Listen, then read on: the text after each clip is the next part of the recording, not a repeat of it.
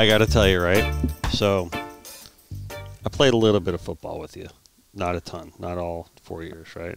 But one of my high school highlights in my short football career, all right, was not – I was actually a pretty good little JV player, right? But Morrill got a little upset with me for not going on any further. But I was going to be defensive back. And I had a few picks, right, in my early days. Those were not my highlight favorites. My favorite highlight was during drills one day. We were laying on our backs. Yeah, I remember that. And I flipped him to turn around, and I ran in the end, and I spun off you, and you didn't tackle me. And I was like, oh, I just got around Matt Dubuc. Well, I was right? And then we did it again. We matched up again, and then you got the better of me. And I was a running back, man. I wasn't a tackler. Never liked that part of the game. Yeah, but you made me pay for it on the next yeah, go-around. Probably. So, yeah. Well, those were good days. I'll tell you what. It seems like a lifetime ago. When I went to graduate school at West Texas A&M, and I had a professor. His name was Mick Stevens. Mm-hmm. And he came in the first night of graduate school, and I had already graduated from Texas Tech. I had played pro football in Canada. Mm-hmm. And then I'm at graduate school, West Texas A&M, and he said, you looking around the room, and I always sat in the back, of course, Mm-hmm. but I'm sitting in the front, and I see this guy walk in, and about 6'4" guy, about 55, 60 at the time, maybe a little bit older, and he said, I'm going to tell you about me. And he said, I've been in the Army. I was a teacher at Texas Tech. I became a superintendent in Amarillo. I went back to Texas Tech as a I don't know, he was in charge of a department. And then he was basically finishing his career at West Texas A&M, and he was in charge of the graduate program. So I'm sitting there and I'm listening, but he talked about the different lives that he had Mm-hmm. led. And it always struck me of different lives. And high school and football, participating in it was a completely different life for me than coaching it and teaching today. And then obviously being a husband and a father, that is, football when you play is a very selfish game. Mm-hmm. Because it's all about getting bigger, faster, stronger, performing. And then as a coach, you're wanting everybody else to get bigger, faster, stronger coaching. I don't work out like I used to. I don't do those types of things anymore like I once did. But I'm promoting it within 125 kids in our program. And I'll never forget, Mick Stevens was probably the second class that I had, because I wasn't sure I was cut out for graduate school. I mean, that's, I took the GRE, did okay. I was a mediocre college student, got a degree, but I wouldn't say I turned the world on fire. And I was kind of concerned, like, am I going to be able to do this? And he stops me the second class. He goes, are you the same guy that played at Tech? I said, yes, sir. He goes, you're a good player? I said, no, thank you. I appreciate that. And from that point on, I felt like he knew me, but he took an interest in me. And I ended up having 2 or 3 more classes with him, and we always communicated. And as a teacher today, I always start my classes, and he started the class by saying, I expect everybody to get an A. Mm-hmm. And it made me feel so much better as a student at the time. So when I start my classes as a teacher, that's my expectation, is our kids that take our classes, the teacher should expect you to get an A, not the other way around. And, there's some people that are impactful people in your life at one time or another, and this guy, didn't see him for very long. It was a 2-year window. But there's a lot of things that he was like that I am as an educator today, and then ultimately as a coach today. Yeah. It's good to have influences like that. I mean, and you definitely take them with you when you move on to your, I don't know you want to say career, but your life path, you know what I mean? And people to have, those mentors and those people you model yourself after, it's so important to the groundwork that gets laid. I want to take a moment here to formally introduce you to our audience. So we're here today with a good friend of mine and an accomplished athlete and coach, Matt Dubuc. Cardinal Gibbons class of 92. Welcome to Connected by Water. Presented by Joey Cardi Chrysler Dodge Jeep Ram and fueled by Papa's Pilar Rum. Remind you never to be a spectator. Matt, we've been talking about doing this episode for the longest time, and I'm so happy that you're here today because it allows us the chance as a show to expand our format, being the community presence that we want to be, right? And bringing on someone like you who instills the values and the moral composition that we believe in so much on this show, about the fabric of the community and what it takes to lift people up and grow where you're planted and raise those around you to be not only better men and women, but just to excel as much as they can. And if I'm articulating that, properly, and you certainly are a big influence to that because you just led into that easily for me. You put a softball up for me about talking about someone who's a mentor to you and instill that groundwork and put that, foundation into you. Well, you're doing that on a daily basis to people around you all the time. Well, here's the thing, and this year been such a tough year, obviously, with no school, then hybrid school, and I reflect back to our kids a year ago that didn't get recruited the way they should have because there was no recruiting at that time. We didn't know if there was going to be a season, then there's restricted season, and then we finally get an okay to do it. And there's a whole group of kids that have been laying in bed, not being able to functionally get what high school is supposed to give them. And you and I are connected by a great high school that gave us the opportunity to, what you just said, branch out, be who we are, but also still stay connected after 25 years or 30 years. We're all in different places, but we respect one another, and obviously I look around this place here. You've done very well, and your talent lies in so many other ways than the talents I have. But my respect for your talent is something I learned a long time ago about respecting what everybody does well. Just because you can't throw a football a mile doesn't make you any less than a man or a person or a friend because you can't do that. Mm-hmm. And then I look around, I can't do what you do. Like, I don't have that talent. My wife could do something like this, but me personally, I can't. So looking at this stuff is really it's an awe for me to look at it and go, this is what you do. And you've been able to do a great job taking your talent and then manipulating that into a career. And one of the things that I think really is so great about, and I try to explain this to people, and really, unless they went there, it's hard to really understand it. When I say Gibbons is a family, it wasn't just a school, it wasn't just a place we went to and went for 4 years and got out of there with a high school degree. And that's evident every day, to where our alumni just kind of keeps and has stuck together all these years, and you don't see someone for years, and it's like you can pick up on day one. And that's just really the culture of that organization and the way they do it, like the Gibbons way, wherever you want to call it. And that's just how it is. And it really bleeds out into our daily lives all the time. It's really tough to explain it. I don't think just a regular high school is like that. Well, it's like a fraternity or a sorority. You're all family members. I coached 2 years of college football, and I got to travel around the state of Texas and recruit, and walked into some really cool places and saw some really good teams and some really good players. But as I was working and recruiting and coaching in college, something always brought me back here. Mm-hmm. It was just like that calling, that weight, and Coach Morrill gave me an opportunity to come back and coach, and Mr. Ott hired me as a teacher, and 18 years later, I'm still there, 6 years now as the head coach, and it's been a fun ride, and I'm coaching my teammates' sons now, mm-hmm. which is pretty cool. I'm coaching my own 2 sons now, which is pretty cool. So your kids are doing pretty good.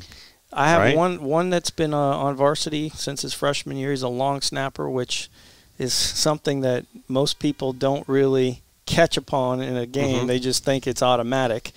But those kids work extremely hard, and it's a talent, and it is definitely part of the specialist crew.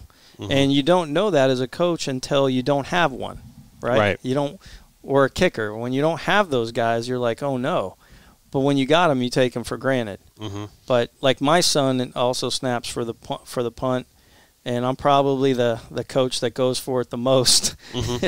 So he's not, like he's always mad at you. Yeah, he's like, "Why didn't we punt?" I'm like, "Because we're going to first down." Why didn't we punt, Dad? I really wanted to punt. Yeah, exactly. And I'm the offensive coordinator, so I call the plays. So it is a direct.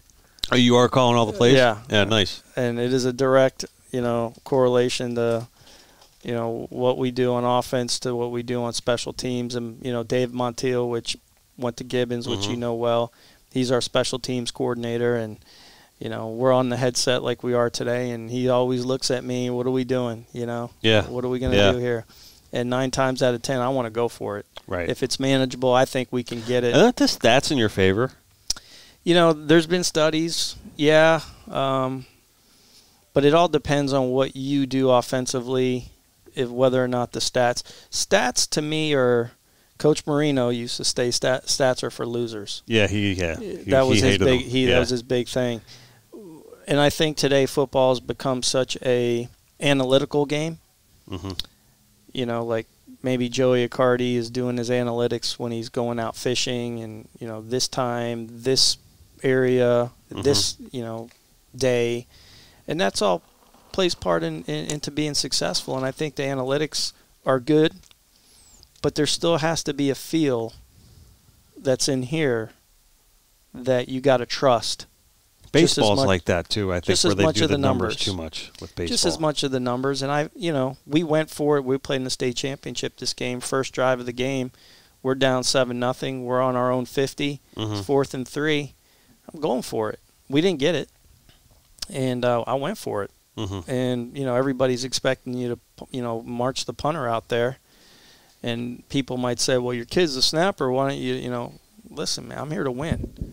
I'm telling you, obviously I defer to you, but I'm of the mindset. Just so you know, I'm a very good football watcher. Just so you know, I am the best at watching football. No, I'm of the mindset that if you're on the other half of the 50, or even right around the close to the 50, go for it every time. That's because the way I look at it is, you can't always say, "Oh, he tried," but why did he try? You can't fault anyone for trying if the field's in your favor. Well, it all goes. It's not like you're on your own 30 or anything. It all goes to this, Dennis. It's personnel. Mm-hmm.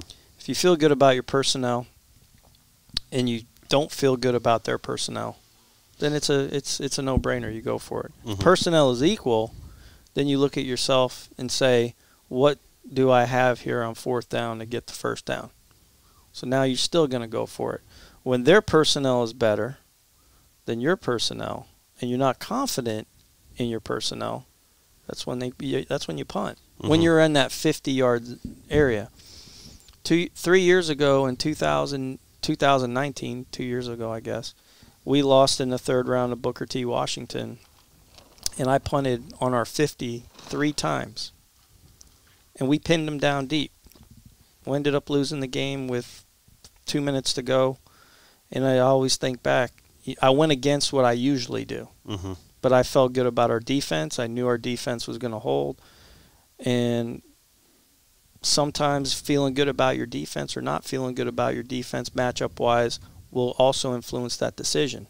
So, we get to work on Sunday morning at 8 o'clock in the morning. We work till about 12, 7 days a week during the season. Mm-hmm. So I know when I leave what's going to be good and what's not, what they got, what I have. And then I start making my deductions off of that, and then I use the analytics to go along with it. But you'll be in a game, and you'll look in a kid's eye, and you'll know, man, he's locked in. Let's mm-hmm. give him the ball. Give him the ball and throw it, or we run the air raid. We throw it 80% of the time, but we run it too. Yeah, you really did you changed the landscape of the entire program for sure. For those that are watching and listening that don't understand who I'm talking to, okay? So Matt and I went to high school. We graduated together in '92. We played football. I played football for a little bit with him. It was an honor to do so. I always remember the first day showing up the freshman year and seeing you just run lights out against varsity players. And I remember one big varsity guy yells over to Coach Marino, "Hey, Coach, is that our new running back?" And then Marino trying to like stand his ground, you know what I mean? Not to give it to you, you could tell. You could tell with you right off the bat. But you went on to have a great career. Played for Texas Tech. You wanted to play professional football in Canada. You know, you alluded to that earlier. I just want to make that clear to everybody. And then you came back home. I mean, I'm sure a lot happened in between that. You came back home to Gibbons to coach where it all started. And you brought home back-to-back state titles, right? No, not back-to-back. We won in 18. We got to the third round in 19, lost to Booker T. That's Washington, the Booker T one. Which eventually won the state championship right a week later. And then we won last year in 20. Right, so there was a year in between. There was a gap, okay. You won 2 state titles, right? And not only just that, but a lot of success that led up to those moments as well. 52 and 10 in 5 years. Yes. Yeah, take me through some of that from when you first came in, what that was like, and what you kind of did to transform the program. Well, it's because we're all very proud of you. We're all very proud of what you've accomplished. You know, Mike Morrill is our athletic director now, and he's certainly made my job a lot easier as the head coach. But he mentored me along the way. You know, Mike, very stand-up guy, very eloquent speaker, and a guy that did it the right way and did it for the kids. Now, I love Coach Morrill. No, and Mr. Ott, you know, again, gave, you know, he had to pull the trigger to say, we'll take him, we'll give him a chance, and he did. And Mr. Ott and I still have a very good relationship. I would say it was rocky at times, but the 4 years that he was the principal, that I was the head coach, you know, we had very good dialogue, and he understood it's about the kids, and that's always was his motto, and so was Mike. And the thing that's changed through the program is the social media, the marketing, the air raid, the bells and whistles that go along with it, and the numbers. I mean, we put a 5'11" quarterback at Kentucky, got a full ride. Nick Scalzo. Yep. Brody Palhegi won 2 state championships for us. He's 5'9", and he's going to Western Carolina. But this kid Troy Stiletto going to Clemson. I mean, between Mike and myself in the last 20 years, I mean, we've put more kids in college, maybe next to the evil empire over there, you know, than anybody. And a lot has to do with the teachers, a lot has to do with the school, and now a lot has to do with, you know, it's like a hamster on the wheel. The hamster gets on, man, you want to keep them on. So, you know, we're completely always trying to reinvent ourselves, continue and push forward. And a lot of sacrifices go into that. Like I said, 7 days a week. You know, my own son's going to the Florida State camp. I can't take him. I got to stay here because I have 100 kids that are going to be lifting here that I need to be at.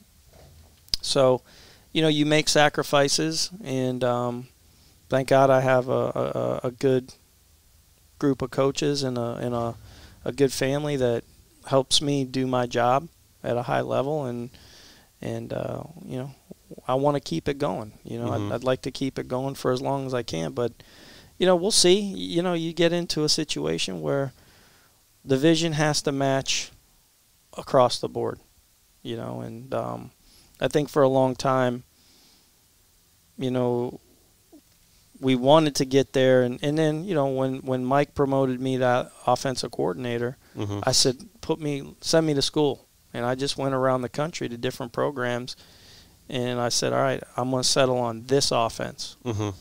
And we settled on the air raid, I guess, I don't know, 12, 15 years ago. And I can call Lincoln Riley, Mike Leach, you name it, and we can talk football for however long. They ask me what I'm doing. What are you doing different? What are you doing different? And it's a testament to the players, but to the staff that I have around me. And then ultimately our defensive guys, Jack Hanrahan, which has been with us for the last 15 years, Dave Montiel, and those guys on defense, I don't really have to micromanage them as the head coach. Right. I can let them do their thing, and I can focus on managing the team and then managing the offense. And that's where it's been easier for me as a head coach. Right. Wasn't Donnell helping you out for a little bit? Yeah, he retired, and he's got a boy at St. Thomas University, and he's got another one at now I just lost my train of thought. But he's playing at. For those of you who don't know, we're talking about Donnell Bennett. Yeah, when he was kind of like an idol of ours when we were playing. Yeah, he sure. was the man on campus. Yeah. When we were playing high school football, and he played Both for the of his University of boys- Miami Hurricanes and ultimately the Kansas City Chiefs. Both of his boys are playing college football, so I think that he's such a great family guy. I think that made him have to step away from the amount of time that we all put in. Like my two boys, It's a lot of hours, isn't it? My two boys grew up like on that field, man. I mean, they grew up coming with me to work. I'd lose them half the time. I wouldn't tell my wife that, but I don't know where are they. They're like 3, 4, and 2. I'm like, I think they're right here. So you make those type of sacrifices, but today I think they're benefiting from it. Sure. And the Trey, the older one, he's got a chance to do this at the next level, and my other one that's going into the 9th grade, Trent. Boy, he's a competitor. Yeah. He's very similar to me. So that's exciting to watch. Similar to you? The ultimate competitor? He might. He's a tough customer now. Yeah. And he wants it bad, and he works extremely hard. So, but you mentioned back how the world has changed, and I feel bad because there's such a group of kids, and I tell this to my classes all the time. You come to Cardinal Gibbons, you're going to learn math, science, you're going to learn religion, you're going to learn all the subject matters that are important.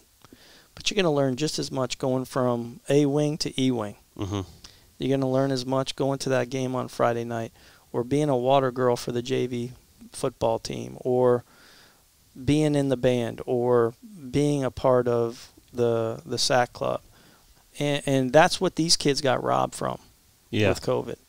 And no, that's so true, because going to a school like that, really being there matters so much. It does, man. And again, then you like, kids could come back and they come back for a few days, but they're stuck wearing a mask, and they're doing an app in the morning about your health app. There's partitions in the cafeteria I mean, it's like, it's not Cardinal Gibbons' fault, because this is everywhere. But it hasn't been as fun. I'm not going to lie to you. It hasn't been as fun. I mean, I had to take temperature checks before every practice. If a kid even looked like he had the sniffles, I sent him home. The fear week in and week out, were you going to get shut down because somebody got COVID? I mean, when I tell you, it was, and I won't completely appreciate it until I'm out of it. The amount of stuff we went through. We've had some really great boosters that paid for our rings, $25,000. We gave every kid a ring on the team, championship ring. Like I told you at the beginning, my buses to Florida State were $14,000. That's just the buses there and back. Really? So, because you could only have one kid in a seat, so we had to have 4 buses. So everything in COVID cost more, and you couldn't raise any money. You couldn't have fans at the game. You couldn't sell a water or a hamburger. We have Brent Upchurch from McDonald's. That's our major sponsor. And we couldn't even provide food at a game. Now, what I'm being told is that's all going to change this year. And our schedule is packed with really good opponents, home and away. And, I'm just looking to get these kids back to what you and I and my wife and her sister and her brother, that we all experienced. That what you said earlier, that experience of, and it's not always good. Let's face it. There's days where it's not. But man, we can all look back, and I want that for my own 2 kids. I want them to have that experience, because I had such a great experience, and I've turned down other jobs to stay here, where I could be making a lot more money. But because of the impact that I had from Mike and Coach Marino and Mr. Ott and the many countless teachers that were my influence, that's why I'm still here. Well, if you look at it really from that point of view too, when I say Gibbons is a family, it's not just the students and when we all see each other out at a bar or restaurant and you high five, remember this great time in high school. There's a lot more to it than that from a relationship aspect, but also if you look at the faculty and the staff, it's very much of a promote from within environment. Right. And that's really what I mean by family, because truly that the staff and the faculty there care for those students like they're their own kids. Well, and you should. And whether you are at Fort Lauderdale High or you're at Cardinal Gibbons. You totally should, but it really does happen. It's genuine. Yeah, and again, listen, there might be somebody watching this or listening that may say, well, I knew him. I didn't like him. And that happens because you can't please everybody. Can't please everybody. That's for sure. But, again, I would tell you is the thing that makes me continue to do what I do is because of the influences that I had. And, the Jack Seilers of the world. Jack's a great guy. We're neighbors and the Tights and those people that bleed red and white. Mm-hmm. Tim Davis, Florida State, Puff and those guys that if you need something, you just pick up the phone. Romanelli, Chris Bowe, those type of guys that if you need something for your program, mm-hmm. because the kids need it, or to make the program better than the neighboring program, you pick up the phone. I have not been told no very often. Mm-hmm. And working for Mike is the same way. I say, Coach, I need to get this. We just revamped our locker room. It's phenomenal. We have LED lighting in there. Mm-hmm. It's great. He said, hey. No, we wrapped your dugout. Yeah, you wrapped the dugout. So I'm saying, but I don't say that to tout us, but I'm saying whenever you ask someone, if anyone gets asked, like they call me, hey, you want to do this?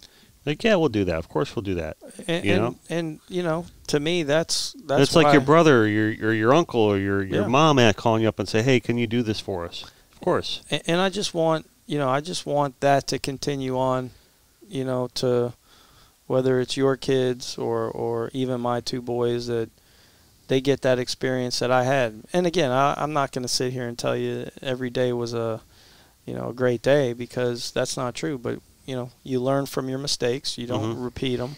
You move on.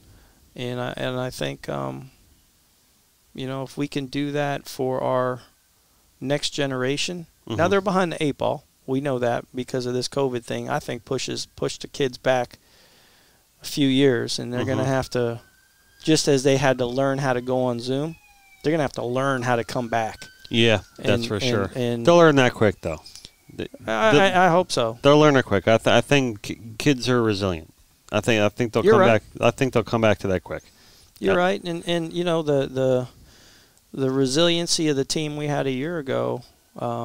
We had played a team, Cocoa Beach, 10-0. Mm-hmm. They had beat everybody by almost 30 points. I mean, their closest game was Rockledge, which, Rockledge, a great team in 5A, and it was maybe a 14-point game. And I remember on Sunday morning going in with my offensive staff, and I go, we watched 3 games, and I said, oh, Jesus.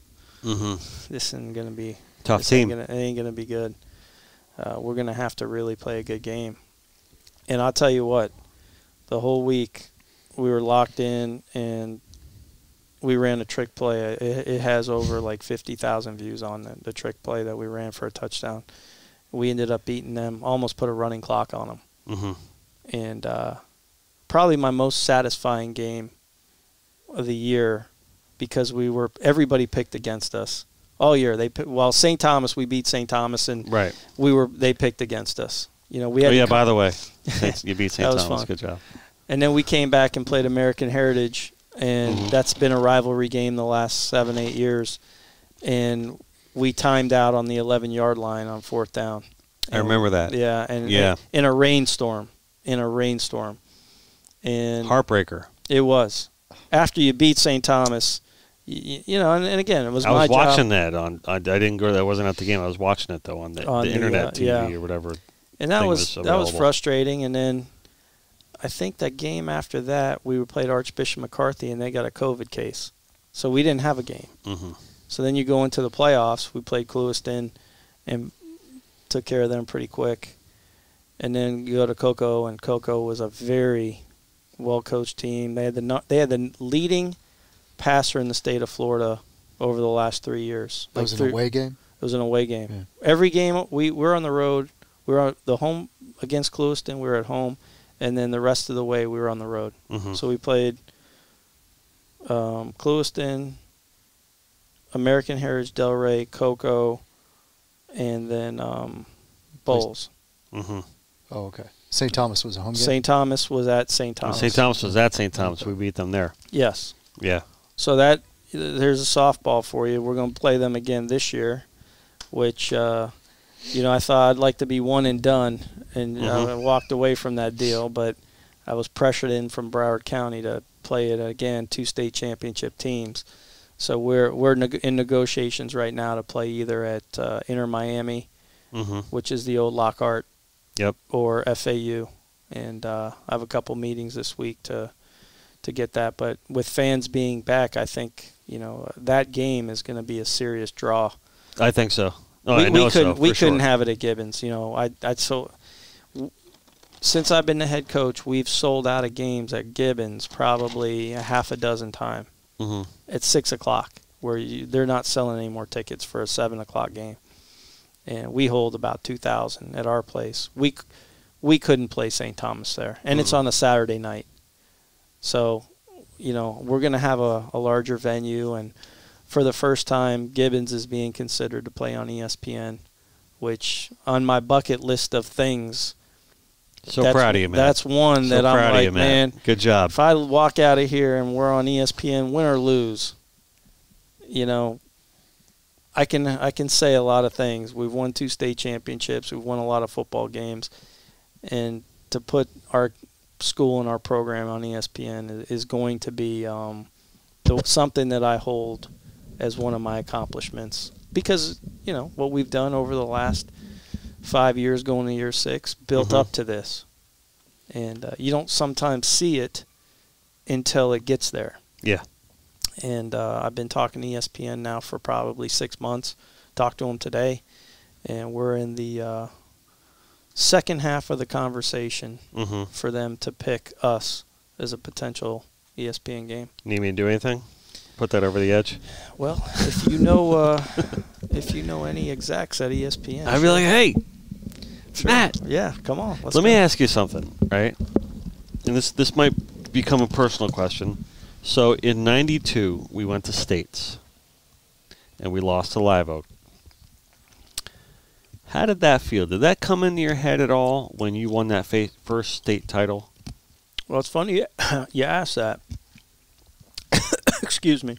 All good. So when I got back there as a head coach, my dream was to get back to the state championship. And that was such a crazy season in 18. We were on that QB1 show. I don't know if you've ever watched that. So we had microphones and, every practice, every game, so many ups and downs. We played Tampa Jesuit at home, almost got beat at home, but ended up winning that game in a tough game, and we go to the state championship. So I don't know if you know the story, but when we went to play Live Oak in Daytona, our bus broke down. Yeah. So we're on the side of a road for 3 hours waiting on another bus. One bus, by the way, back then in 89, 90, whatever it was, 90. We're waiting for another bus to come pick us up. So I got offense bus and a defense bus. We're going to Orlando to play. And the bus breaks down that I'm on. My wife is on the bus with my younger son, and the older one, he's on the defensive bus. And I'm like, you got to be kidding me. I think the game was at 1 o'clock, and we left at 7:20 in the morning. We were eating a pregame meal at a hotel that I found in there, and I didn't want to stay the night for a 1 o'clock game. So you talking about your bus broke down. My bus broke down that I'm on. In 92 or in 92 it broke down that I was on. Right. It took 3 hours to get another bus. We stayed the night before. Mm-hmm. We had a 1 o'clock game in 18. So instead of staying in a hotel, getting them out of their beds and causing any craziness, I said, we'll just leave at 7:20. We'll get to Orlando around 10 o'clock. We'll tape. We'll eat there. And then in the state championship, they only give you like a very slotted time and when you can get into the stadium, and then you got to leave when the game's over. And bus broke down. And my wife's sitting behind me. She's like, didn't this happen before? So the bus broke down for your first title too? Yes. When your Yes. coaching title? Yes. That is strange. And she's like, I might have been a little short, at times, and I wasn't probably as nice as I should have been when I was asked that question. Yeah. And, and that's my fault. But put yourself back in that moment again. It was it's the moment of truth, and then come on. So we ended up getting another bus. The demons start creeping in. Yeah, right. We got another bus. We got picked up. We got taken to the hotel. We got there an hour after the defense. We got taped. We ate, and we went to Camping World Stadium, and we played. And that's awesome. I was back on the bus coming back to the hotel to have a party after the game, and back on the bus to Fort Lauderdale that night. And this time we went up the night before because I'm a little bit smarter now. But we had a 1 o'clock or 11. No, it was like 11:30 or 12 o'clock game. It's better if the bus breaks down on the way back home. Yeah, exactly. Right. And we stayed the night before and didn't start that game off so well, but we ended up taking over and beating a very good. You guys had a really good fourth quarter. Didn't you just start pounding at home? After the first quarter, things just started going in our way, and we took them down pretty good. And I felt like they were a very good team, but I didn't think they were going to be able to hang the whole time. And they're going to probably be the team, if we're fortunate enough to get there again, probably play them again. Think so? The way the regions and the new classifications came out. Word on the street is the class this year is off the charts. I never thought we'd have as good a defense as that we had in 2018. Mm-hmm. This defense could be better. Yeah. We have a kid named Mason Thomas that just took an official visit to Iowa State. He's going to Pittsburgh on the 24th. Is he going to get the helicopter going to come visit him? We'll see if Alabama jumps in late. But right now, when the helicopter is Nick Saban. Yeah, we've had nickname. Saban 2 times on the helicopter. But we've got some pretty big interior guys. Yeah. And our secondary is going to be awfully good. So as the offensive coach, I just got to make sure I don't mess it up. Make sure that we don't turn it over. We have a couple really good quarterbacks, really good running back. Our offensive line is probably where we're. They're young? No, not necessarily young, but guys that we had two starters that both are going to FAU from a year ago. Okay. And we were replacing these two guys. The center went to a school called Wittenberg, D3 school, which is an awesome place. And he's a great kid. We're going to miss his leadership. And then the left side of the line is back. So we got to replace the center, the right guard, and the right tackle. And nice. Well, that was a strange story with the bus breaking down, right? So we're going to segue that into our Papa's Pilar strange questions. Okay. Right, and I'm going to do a little Facebook Live right now, right? And we're going to ask for it, but you can go ahead and keep telling me your stories. But I'm just going to lead this in, right, and put you on the spot here. Like we are live with Coach Matt Dubuc, right? And we're asking for some strange questions here for people to ask. We are at the studio. There's Justin hanging out. We're recording the podcast, and Matt is here with us now.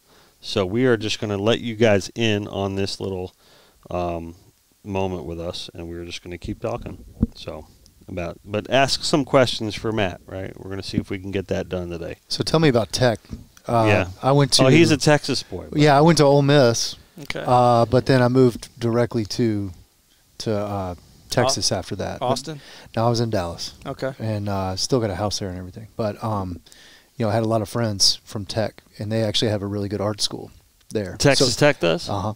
I did not know that. They do, believe it or not, and far excelled, I believe. Ole Miss, where I got You my ever talk training. to Zach Thomas? Yeah. Yeah? Yeah. He's supposed to come in on the show. I say supposed to. Justin knows him, apparently, and I'll he's give you trying his to get him on the contact. show. You can call him. I'll get him. So how did you go from – you grew up here? Yeah, went to Cardinal Gibbons. Oh, so Yeah. So everything is very different out in West Texas, Certainly is. And, Not a lot of water out there. No. You know what they say – Where is Texas Tech? West Texas, Lubbock. Lubbock. Yeah, the Red Raiders. How is that, like, going from here to there? You know, I was on the water yesterday, and a boat went by, and it was called Options. Uh-huh. And that was the only option I had. It's a good option. And I took it. Okay. And it was actually, I had a preferred walk-on spot at Ole Miss at the time. Really? And Texas Tech came in and offered me a scholarship. And You graduated in 92? from Cardinal Gibbons I did, and Uh-huh. graduated from Tech in 97. Okay. Yeah. So when you say options, I had option. Option. And I took it and struggled my first year. Being from South Florida, Dad had a restaurant, worked a restaurant my whole life. And Those college coaches were easy compared to Marino, right? I hate to tell you. I'm just kidding. I had the guy that was my boss. I'll tell you a funny story about that one in a minute. But no, it was They good. tell you get on the stick. No, he yelled at me. I could see every gold tooth in his mouth, though. Yeah. Yeah, and he. But yeah, it was a great experience. One of my best friends still to this day. We have a chat from our group of friends, and we have a doctor, orthopedic that's in Dallas, Field Scoville. Uh-huh. Lynn Scherler was my roommate for 4 years. He's a big-time banker in the state of Colorado. Okay. And guys that, we were always the underdog guys, but maybe that's why we're still close today. But, we weren't 4-star guys or 5-star guys. We were guys that worked extremely hard and paid the price and did the grunt work to get on, make the travel squad and then play and then, I was just trying to think of games back then because I graduated high school in 95.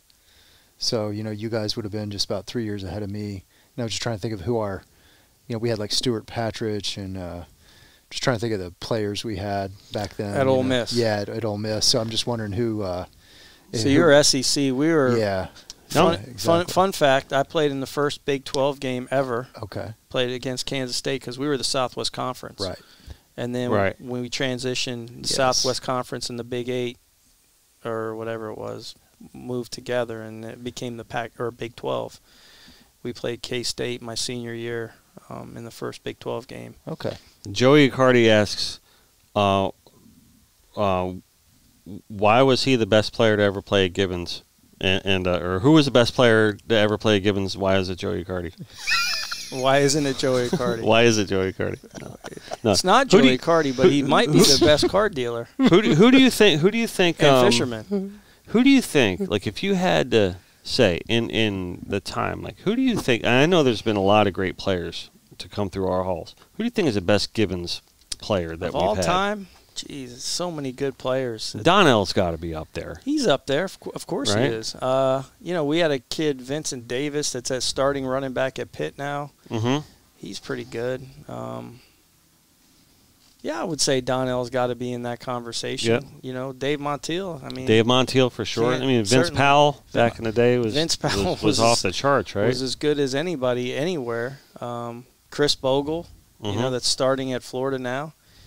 And I hate to say I go back to the guys I coached, not to the guys I played with. Right. But, we've had some really good. Whoops. Feedback. So we've had some really good ones. I mean, I just can't. Mike Morrill, John Chikarotis. I'm just picking your brain. Yeah, I mean, those guys we've had some really, really great players. I mean, come through the halls over the years. But one I'm really excited about is this kid, Troy Salato. Oh, jeez, I didn't even mention him. I mean, he's going to be a stud, right? Didn't he go to? He pretty much had his pick of any school that he wanted to go Nick to. Saban Right? flew in on a helicopter to see him. He chose Clemson. Chose Clemson, which I think I think they really like Dabo Sweeney, and I like that program he runs. And Troy is, boy, as good a hands as I've ever seen. Competitor, fearless across the middle. He made a catch against Coco where the ball was thrown on a 10, 12-yard out, left hash to the right side. He caught the ball at his ankles with his hands. You just don't see that every day. He didn't slide. He didn't do it. He caught it with his hands. And what a player, man. What a competitor. The one thing I would say, the unfortunate part of what you're doing, the fortunate part of what you're doing versus the unfortunate part of what these kids are dealing with is social media.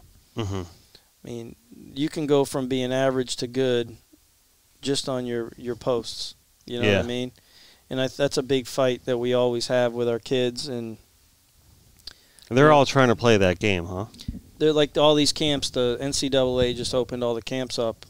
And I told our guys, before you go to a camp for exposure, be careful that you don't get exposed. If you're not ready, you run that 40, you do that shuttle, you do, you go on one-on-one. Yeah, it can work against you. You don't perform just as fast as you think it's going to help you, it's going to hurt you. So you're saying social media posts, football related though? Football related can work against you. Can work against you big time. And then, like the one famous post from Troy is the one where he's got the one where he's slapping the dude off him, and that really kind of like helped him because that was a great video. Because ESPN picked that up. Right. But again, that's not what we teach. But that's not for sure. But my point in bringing that up is, for every video like that, there's going to be 1,000 that aren't going to be that. Right. And so don't try to do that. That's just kind of happened. So, like I'll use our kid Mason Thomas. I look at this kid. He's a defensive end. He's a stud. 4'5", 40, 220 pounds. I thought he was 6'4". Well, he goes to a camp. He gets measured at 6'2". And I'm like, did you really need to go to that camp? You're getting recruited by everybody. So you go to that camp, and all of a sudden, now you're a 6'2" guy. So maybe Alabama looks at that and says, we're not going to put money into a 6'2" guy. But if you look at his body of work, he's an Alabama player. So, again, do you want exposure or be exposed? I can't answer that question. I was always undersized and underweight and all those things. I let my body of work speak for itself, but what would it have been like today? Yeah, I'm so glad we didn't have to worry about social media. Even in college, just the things we did and, just YouTube and mobile devices. I'm just so glad that these kids have that to put in their calculus too, man. The crazy thing is I'm not, unwrapping any presents here when I tell people you're not the biggest guy in the world, right? And that's coming from a guy that's smaller than you, I know, right? But I'm looking at it from a football perspective, right? You were an off-the-charts phenomenal football player in high school, and I mean that, and you can't deny that when I say that. Please don't try to sound humble. Let me just say that, okay? Because you were off-the-charts phenomenal football player, right? Had you been a little bigger, likely been a professional football player in the NFL, like that, right? I really do believe it. And don't take offense to that. If I said that to offend you, don't take that the wrong way, right? No, not at all. Because you were that good, really. I mean, and I want to make that clear. If any of your players are watching this now, too, right? Well, I want them to know, and they probably do know. I appreciate that. They've probably heard it. But Matt Dubuc was an incredible football player. I don't know if and baseball player, too. I did play baseball. And hockey. And hockey. I don't know if I would have gotten the same opportunity in 2020 that I got in 1992, because everybody's so fixated on height and speed and size. I guess that's kind of my point in bringing that up, right? But you did end up making, like, Texas Tech noticed it, right? Of how great of a football player. Right, and you made the best of it. I made the best of it. I got a degree. I got lifelong friends. Listen, I want to be at Cardinal Gibbons forever. If Texas Tech called me up and said, hey, we want you to coach the running backs or the receivers or whatever, it'd be tough for me to say no, because who I am today has a direct relevance to my experience at Texas Tech. So I would love one of my sons to go to Texas Tech, because I would relive my past through him. But, you know, if they don't recruit them, they don't recruit them. I'm not, you know, I can't make them do it. And it's a different time. It's a different place. And it is a different time, right? And you bring up social media, and that plays a big effect with these kids' heads. I mean, not only just in football, but just in life in general. It's a different landscape that we're dealing with. The way they recruit these kids is completely different than the way they recruited them before. Back then, probably you're just relying on Coach Marino to pick up the phone and say, hey, you want to kick out this kid, he's really good. That was so it. You're relying on your coach to make that call. Now they got all these 2-4-7 sports ratings and all the different things. You're a 3, you're a 4.5, you're a 5-star or whatever. Now they're rating all these kids, and then whether you want to be rated or not, you know what I mean? You're getting ranked, and it's a completely different process than what you and I were used to when we played, right? How do you feel? Like, and if you don't want to answer this, you don't have to answer this, right? If I'm putting you on the spot, just deflect it completely. But Chip LaMarca really helped put forth this bill to get college athletes paid. Chip and I talked about it. Are you for this, or are you against it? I'm for it personally, just so you know. I like the fact that he's pushing this through. I think it's beneficial for the kids if managed the right way. But I can understand if you might have a different point of view on it. You might have a different perspective on it. You definitely have a different perspective on it than I do. Well, I'll tell you this. What's your thoughts on that? You know, it's a tough question. When I went to college, all you heard your coach say was, we're paying for you to be here. Mm-hmm. You know, I walked on the baseball team. I made the baseball team. I started for a year and a half. Second half of that year, we're going into spring football, and he says, you're not starting, are you? And I said, no. He goes, well, we're paying the bills. You need to be at spring football practice. We're paying the bills. He's right. Baseball didn't give me any money. Football did. I basically went to the baseball coach and I said, thank you. It's been fun, but if I'm not starting, I've got to go back to football. That's what I did. These kids, their time, you sign a sheet every week, 20 hour. It's a rule from the NCAA. A 20-hour, the rule week is where your meeting times, your practice times, you can't exceed 20 hours. It's an NCAA violation. So now we're at the 20 hours a week. You really get one day off, but that one day off, every kid's in the office watching film because it's not mandatory, wink, wink. You better be in there. If you have goals of being the starter or playing at the next level, you better be doing everything you got to do. You got classes, you got tutoring. Where in the world are these kids going to have time to develop a brand? And in your business, you know how hard it is to develop a brand.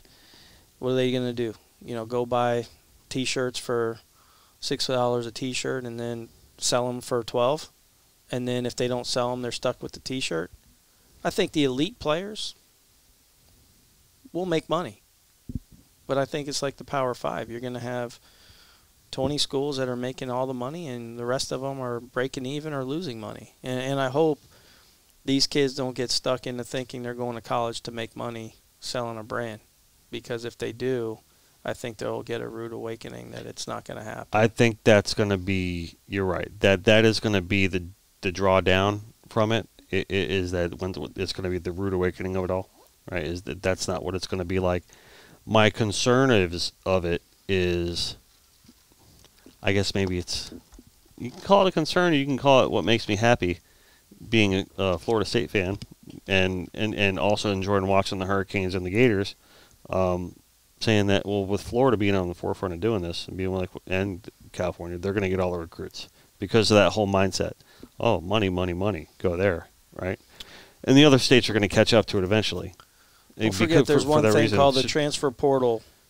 That you may go to that school, you may go to Alabama because you think at Alabama you can be gone to the NFL in 3 years, and if you don't, you're not playing. You're going to go into the portal.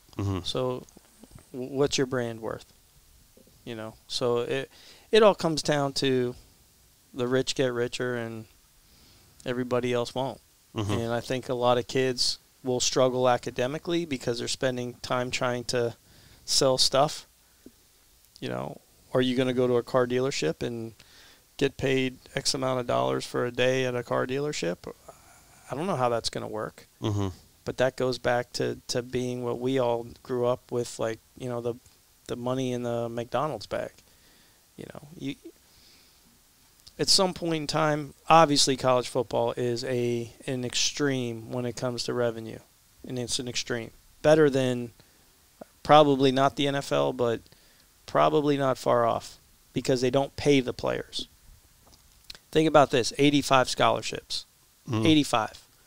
I don't care if it costs $25,000 a year to go to that school. You can eat 85 seats in a classroom that cost you nothing. At the end of the day, what does it cost you? It's another name, another social security number, 85 in a class. But the value over a 4-year period or a 5-year period, say it's $100,000. That's what they sell you on what you're getting. But what is the true natural value of that? Zero. Mm-hmm. What are they making off of you? A ton. The TV contracts. Where this all came about was coaches getting these big deals, and then 2 years later signing 2 classes, and then getting a bigger deal, leaving Memphis to go to Florida State, where he was making $2.5 million. Now he's making $5 million. What happens to the kids that he promised those things to and that experience at Memphis? That's where this all occurred. I give credit to the coach at Iowa State. Obviously we had a kid that visited there this week, but he turned down the head job of the Detroit Lions because he said, Iowa State, I'm making this, I'm doing great, I love it here, and I want to see this thing take off. How many guys are going to do that? Yeah, not many. Not many. Matt Campbell. Yeah. And, I look at the job that I've done over the years. Lincoln Riley 5 years ago offered me a job. What would I be making today if I would have took it? More than I'm making now. Would I be as happy? I wouldn't be living in South Florida. Mm-hmm. I can tell you that. So there are things that you look at that you got to decide what's best for you, what's right for you and your family. And I just think I'm 48. I can't imagine what a 22-year-old or a 21-year-old with nobody guiding them. I had 2 parents. That's tough. And I get so mad all the time. Like one of my players that will sign with a Division I school will call me and I go, I'm thinking transfer. And I go, why? Grass greener on the other side? Well, the coach doesn't like you. I said, well, the coach won't be there in another year from now. Your position coach will be gone. So get your degree. Tough it. Stick it out. Get through it. Some listen, some don't. Can you help me get to another school? I said, yeah, I'll help you. But my focus is on this next class. I got to get those guys. I already did it for you. Mm-hmm. Now I got to get this group, and then I'll circle back to you. And sometimes they get mad at me, sometimes they don't. But my job is for the next senior class to get them to school. If you got there and you so choose you can't get along with somebody, you're making adult decisions that you're going to leave that place. You can also make those adult decisions about making T-shirts or hats or going to a car dealership or going here or going there. And, there are things that 2-parent households can't reach kids on, and there's things that 1-parent household can't. And then when those kids have no guidance, they're talking to people that how can they best financially be rewarded. And that's hard. That's hard. You're kind of bringing this back to where we started now. When I was talking about being a member of that community, raising up the people around you, you know what I mean, laying the solid foundation within them to make right, solid adult decisions. I mean, that's what you're doing. And I just want to kind of bring that up and reiterate that about you and everything you do in the community because you are the guest on the show. I want to bring it back like that and just kind of explain to people listening and watching that the job that you do is more than just X's and O's. It's way more than X's and O's, right? It's raising kids, basically, and raising young men to be young men. And you do a damn good job at it, Matt. You really do. And, I just want to commend you for it. And what I want to just ask you, Because I'm sure there's going to be some people watching this show that are inspecting you, or maybe saying, oh, okay, thinking about the program or whatever they're going through, or maybe just some people that just want to get more intel on the situation. What would you say to maybe say like a parent watching right now that is looking to say, okay, my kid's got talent, I want to send them to a good program, and what that good program is all about, and what you do maybe differently than other programs? Well, first off, if you're not willing to do the job in the classroom, and sports is first and academics is secondary, it's not going to work. There's plenty of schools that are out there that'll take kids like that. It's our job, we'll get some kids that say they want to be academically inclined, and then they don't show it. And then it's my job to remind them of that. You came here to get an education first, sports or whether you want to go in the band. Everything is secondary after the education. As far as parents or whatnot, I say, here's my body of work. We're 52-10. We put multiple kids in Division I, Division II, Division III schools. We've raised a lot of money because people believe in what we do. I'm not the only soldier here. Guys like Dave Montiel and Mike Morrill and guys like that have that are around and are part and know the culture of not just Cardinal Gibbons but South Florida. That's what I think makes us a little different. When I tell you, hey, I sometimes put a tweet out there to our players, hey, congratulations on this, but now do your homework.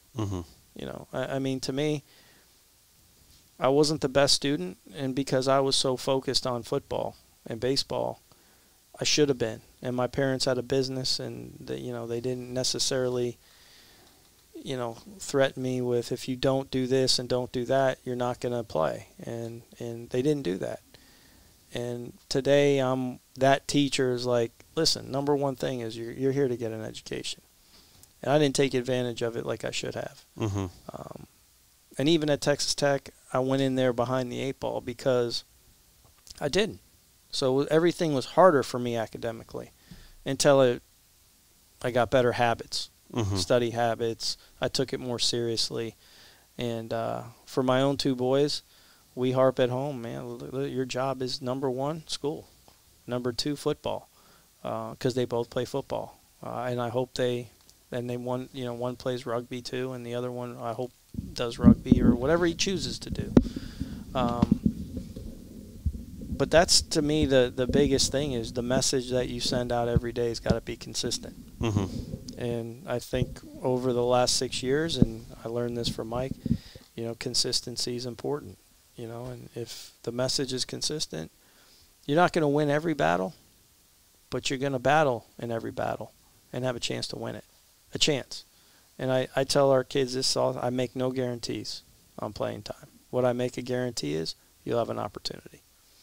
And I think if we did more of that in this world, I think our kids would be better off. But it's unfortunate. It is the way it is. And we're fighting a new system, a new government, a new whole everything, where what is down is up and up is down. Yeah. And it's those definitely poor kids, a strange world right now, those man. poor kids don't know what to think half the time. I swear, Matt, I mean, people always say, like, oh, if I could only go back. I don't know if I want to go back now. I don't know either.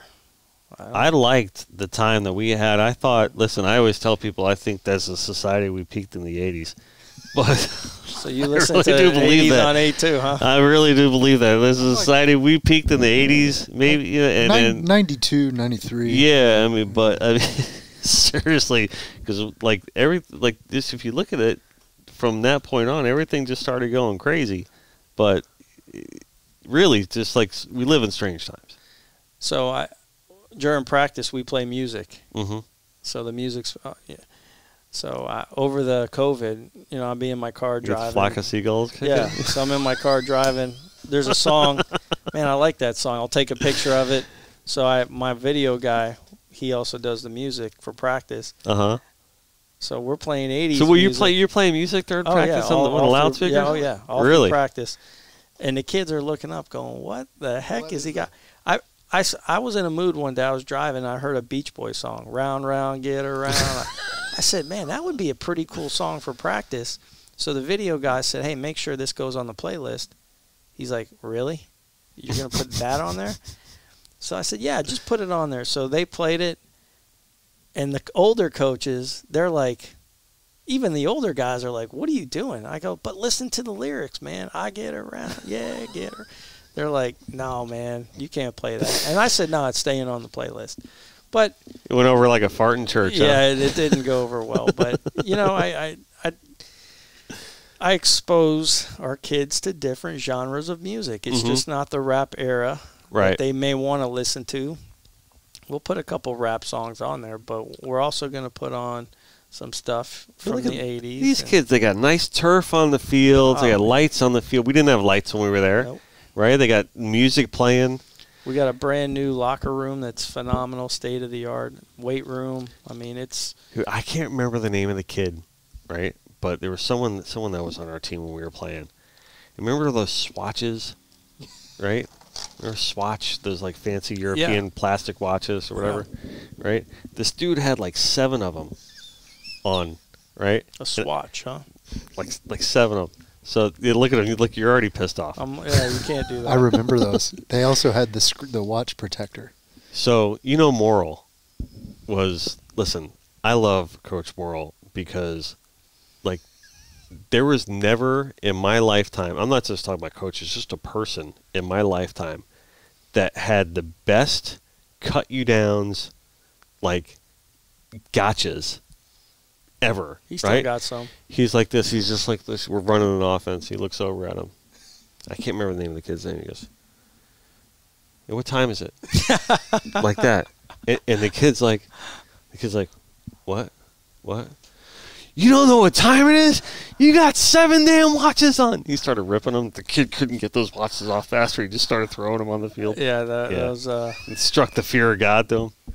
We're playing. I don't know who we were playing 2 years ago. We were playing at Douglas. You can't wear a shield. So they take the shields off for the game. Take the shield off. The kid goes in with a shield. Referee sends him off to me. I'm like, just at Douglas you can't do that? no, in the Broward County. You can't wear a dark shield. Oh, okay. Like, I tell you to check your uniforms daily, before we go out, check your stuff, blah, blah, blah. You got a shield. They look at you dumbfounded, like they never heard it before. And you're like, that's why you're dealing with kids. Yeah. And you can't take yourself so seriously that you got to remember who they are, and their attention span is about 1 millisecond.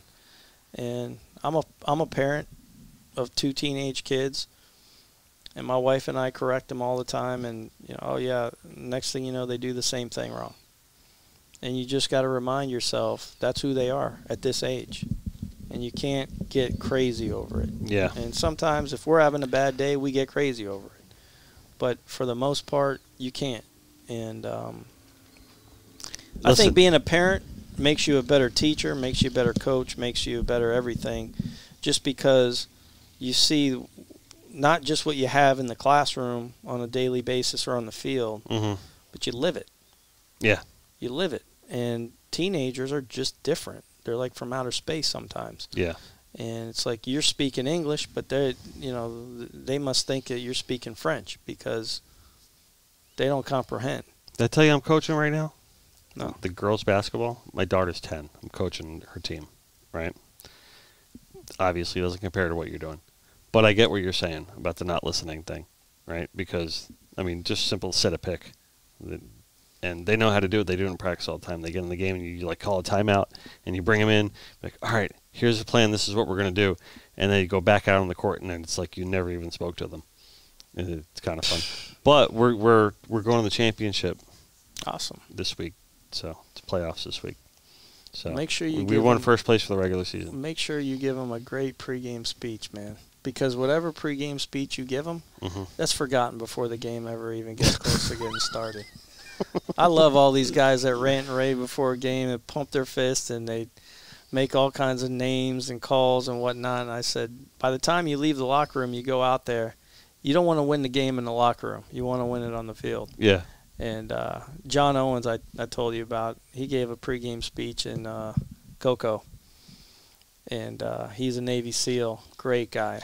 And they start playing the band when he's giving the speech. So he stops when they play, and then he starts talking again. They start again. And it wasn't his fault, but it was just one of the, I got a Navy SEAL here, man. This is awesome.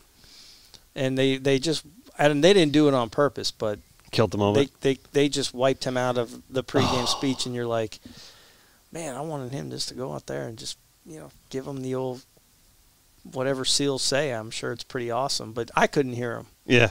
And after the game, I'm like, great job, John. It was awesome, man. And it's like, and you want John. Yeah, and you want to say, hey, John, they rang you out of there, But yeah. That was the other thing, and I, we didn't use a locker room one time this year. Oh, really?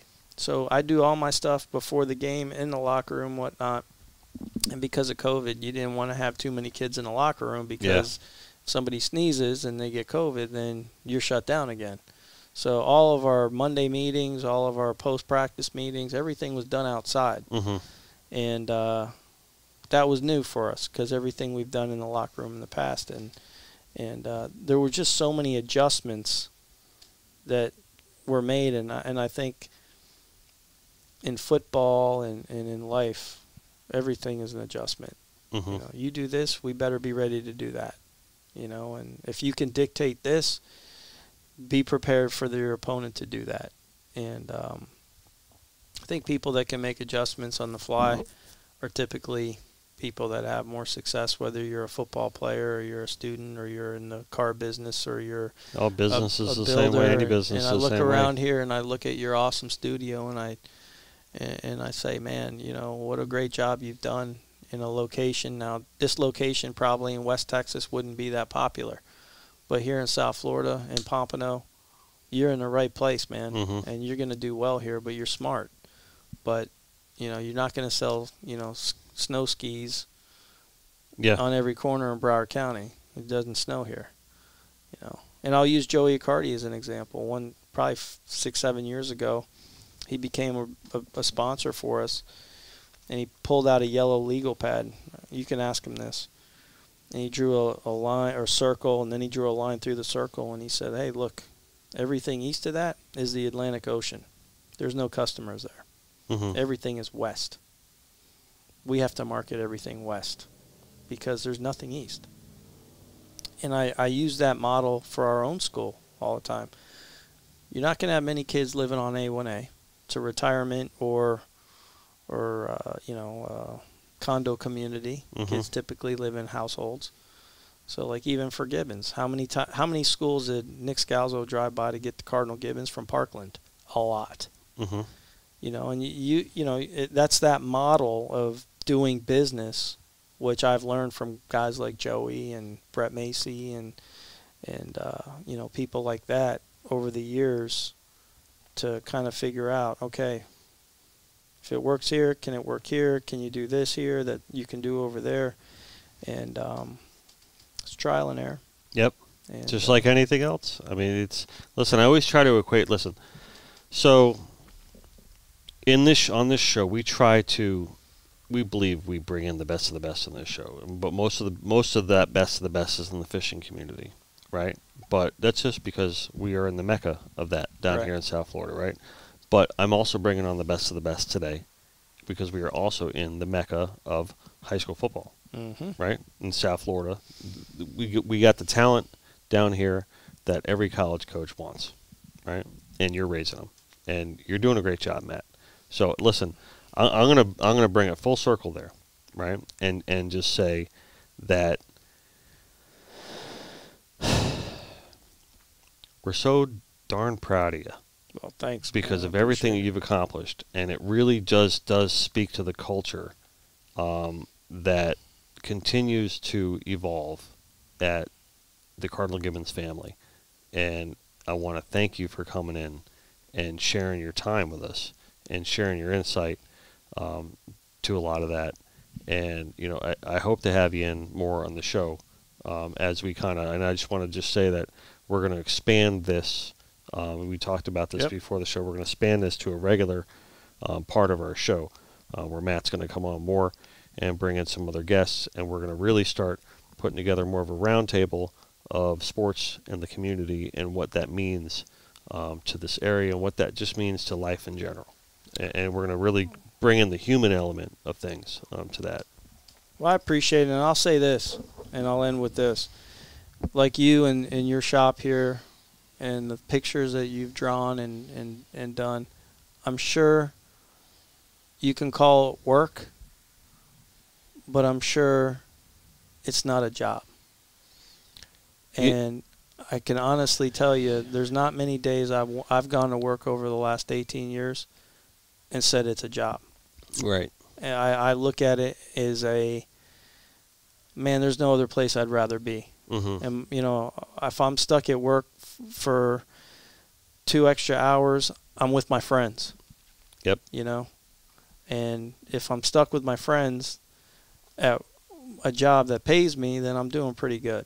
Yeah. So I think as I look around in here, we probably have very two similar 100%. We still got to pay bills. We still got to feed our families. We still got to pay our car payments. But make tough calls. Everything that comes with it. But it is what it is, man. Anything worth doing has that attached to it. But I would say that I haven't worked too many days. Yeah.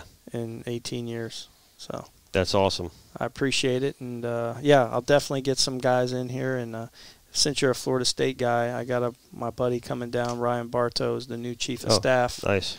At Florida State in July. See awesome. If we can get a little Florida State action going for you. That'd be great. Absolutely. 100%. All right. Well, I appreciate it. So we want to give a shout out today that if you are in the market for a new truck or vehicle, we mentioned his name on the show many times before, and I also have to just in general give him a great shout out because you did talk about the ways he supports the school. Absolutely. And he supports the community in so many different ways. And I don't know if enough people see that, what Joey does in town for so many people around him. He really does truly give back in a lot of ways. So I'll give you a quick one. Yeah, on please that do. One. We won the state championship in 18, and he says to me, hey, great job. What are you doing for your staff? He goes, take him out to dinner. It's on me.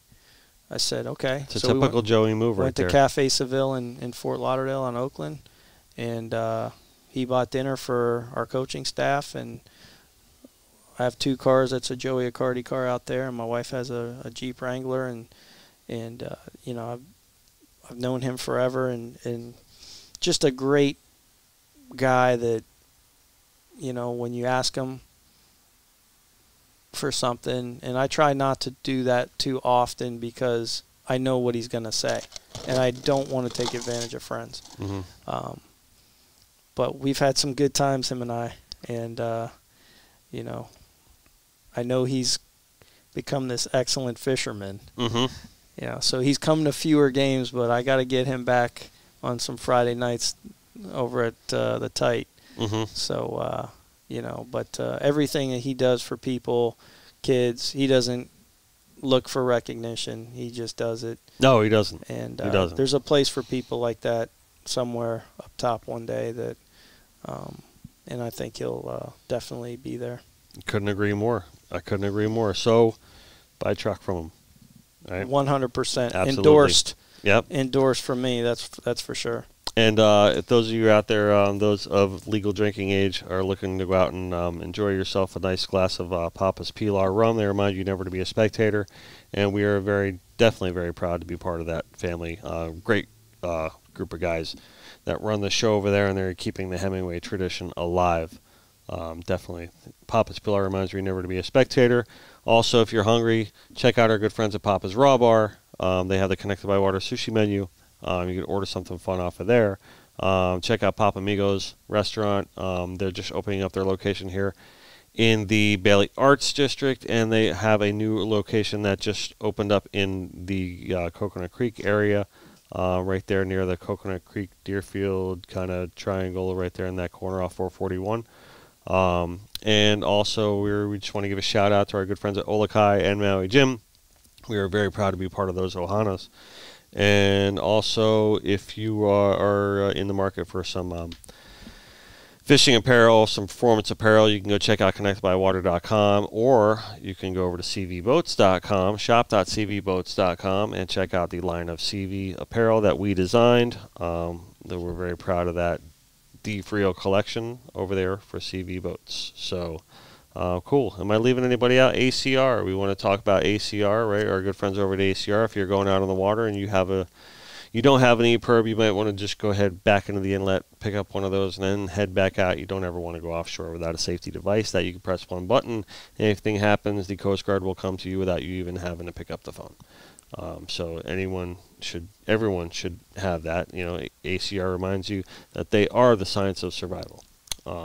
Justin, am I leaving anyone out here? No, I think we got all our bases covered, right? All right, cool. Matt Dubuc, champion Matt Dubuc.